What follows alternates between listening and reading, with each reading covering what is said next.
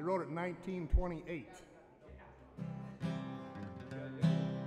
Oh, I'll try.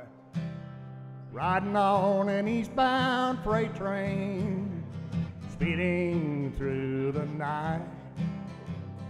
Hobo Bill, a railroad bum, was fighting for his life. The sadness of his eyes revealed the torture of his soul. He raised a weak and weary hand to brush away the cold. Yeah, ho, bo, babe. No warm lights flicker around him, no blankets there to hold. Nothing but the howling wind and the driving rain so cold. When he heard a whistle blowing in a dreamy kind of way, a hobo seemed contented, for he smiled there where he lay. Yeah, ho, ho, babe.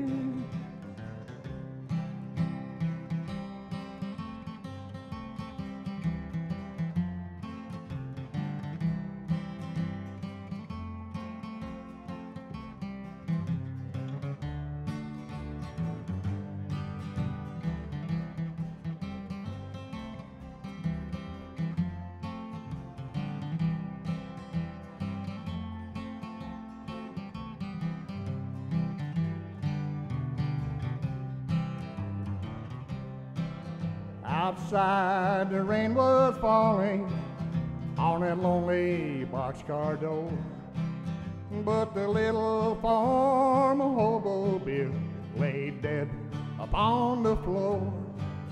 As the train sped through the darkness and the raging storm outside, no one knew that Hobo Bill was taking his last ride.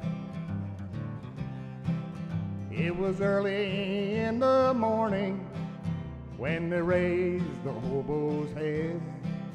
The smile still lingered on his face, but Hobo Bill was dead.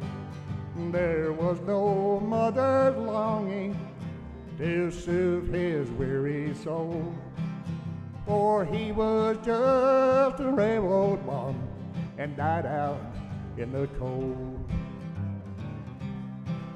Yeah, ho, ho, babe.